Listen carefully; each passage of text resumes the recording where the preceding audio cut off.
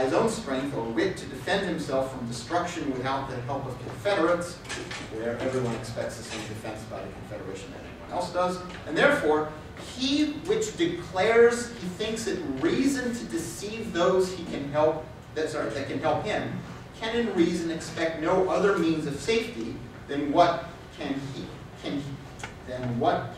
be had from his own single power. So Hobbes is reminding us here that the costs of losing the Commonwealth, the cost of lost security, are extremely high. So we're asking here about the rationality of non-compliance with covenants, the rationality of acting as if the third law of nature is not, in fact, a law of nature. And Hobbes' claim here is that if, well, put it this way, if you get found out, if other people recognize that you are not complying with your agreements, if other people recognize that you don't see any reason to comply with an agreement except that you happen to desire it, well, people are not going to cooperate with you. People are not going to trust you. Basically, you will be excluded from participation in the Commonwealth. And the costs here are very, very high. If you're excluded from participation in the Commonwealth, you are, in effect, back in a state of nature where you can promote your goals and preserve yourself only based on your own strength, only based on your own physical ability. Okay, so two replies, 2 points he's making. First is that, maybe I should say again, so what we're addressing here is somebody like the fool who says you should make whatever covenants you like, but then decide whether to comply with them based on, well, whether you think you can get away with it or not, whether you can get away with violating the covenant. So if other people, so the fool is no fool. The fool would say, of course, if people are going to find me out, catch me breaking a covenant, and punish me severely for violating a covenant, well, that's not in my self-interest. I'm only going to violate a covenant when I think I can get away with it, when I can disguise from other people maybe my intention or the fact that I've actually violated this agreement, and I can get away with it, and therefore not suffer the negative consequences in terms of satisfying my desires from being punished. Is that clear? Okay, so Hobbes' reply now is, look, you can never be so sure that you're going to get away with it, and even if you can on an occasion, well, based on dumb luck, that doesn't make it a rational policy in anticipation. And second, don't forget that the costs of getting caught here are extremely high. And then he says one more thing. Right, costs of losing the Commonwealth are extremely high. And then he says over on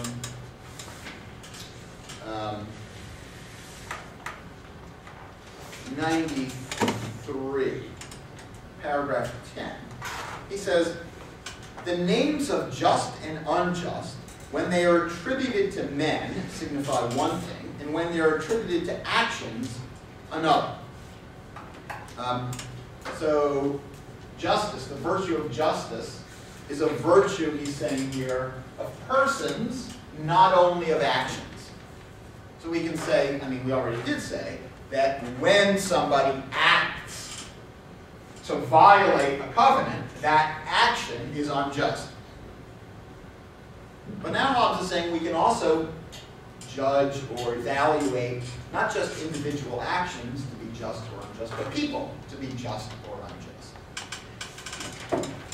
And he doesn't exactly say how to do this, but the answer has got to be something about the character of the person.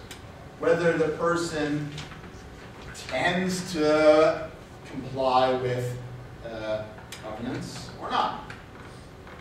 Maybe the way the person deliberates about whether to keep a covenant. So we could say that a person is a just person when they accept the third law of nature.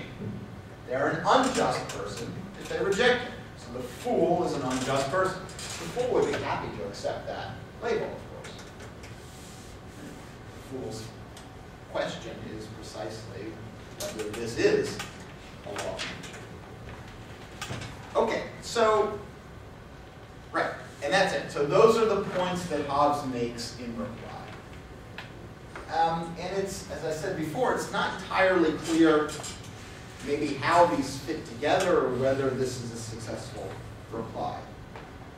But I think one way to think about it is this. Hobbes' point is this, that in these kinds of situations, in the situations where we've made a covenant, and now it's time to decide whether to comply or not. And in the situation where we have a desire to violate the covenant, where we have a desire to not comply, this is going to be a kind of tough decision. Right? Look, if our desires are to do what the covenant says, there's no question here. Right? We think that doing what the covenant requires of us is good. We have a desire for it, we'll do it. There's no problem. The problem is going to be when we have a desire, when we have an aversion to do what it is that the covenant now requires. Because that will appear to us to be what? Bad. The third law of nature says, even if you have an aversion to doing that thing, it's rational for you to do it. And that's what the challenge is. You all right? Okay. So I think that putting these different considerations together, we might get a picture of something like this. In these situations where we've made a covenant, where our desire that we have at the moment is contrary to it, and we're deliberating about whether to comply or not, we're tempted not to, we, human beings, are liable to make mistakes. We human beings are liable to make an incorrect calculation of our own self-interest. And in fact, we're liable to make an incorrect calculation that will have very, very high costs to us. Specifically, in those situations where we know that we are liable to make a mistake, we should not rely on the judgment that we make in that particular instance. Okay? So the picture is something like this.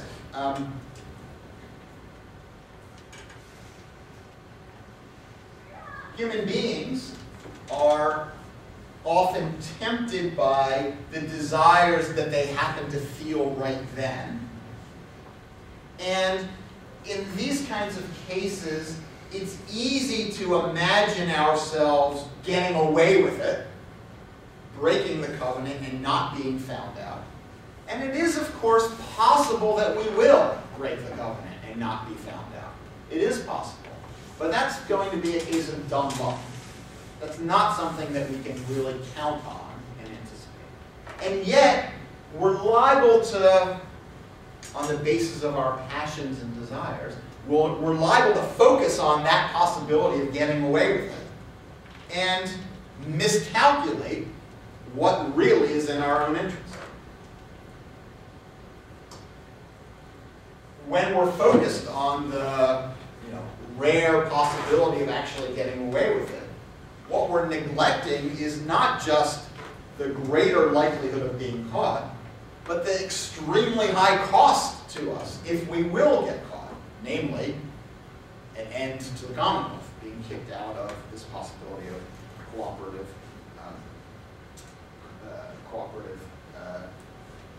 relationships. So, what it's rational to do is to, as it were, not rely on the judgment that we have on each particular occasion. Because we know, maybe at a higher order, we know that we're liable to make a mistake in calculating on those particular occasions. So if we know that we're liable to mistake, if we're liable to miscalculation and misjudgment, what we should do as a sort of higher order decision is not to rely on our judgment on each particular case. And instead, adopt a blanket policy of what? Complying with the covenants that we make. Okay. So, there's this, in this case, with this argument, there's a sense in which we are taking the judgment out of our own hands. There's a sense in which we're saying we should not rely on our own judgment on each particular occasion. But of course, there's another sense in which we're relying on a higher order judgment about, well, when to rely on our judgment. That is, when to rely on our specific judgment of an individual case. So, adopt a more general policy, knowing that, well, knowing two things. Knowing that we are liable to make a mistake if we judge the individual case on its merits. But also, also acknowledging that we are giving up the possibility, rare though it may be, of getting away with it. The point is that we're not going to be in a position to judge when we would be able to get away with it very effectively. So there is some potential loss here, but this is worth it. So here's my analogy. This is called the Mueller-Lyer illusion. You've probably seen it before. And the idea here is that when you look at this line and this line, well, if you judge the length of those just by, as it were, looking, I don't know, does it work? Which one looks longer to you? Bottom one? They're both the same. Yeah, so it looks like this one is longer, but probably you've all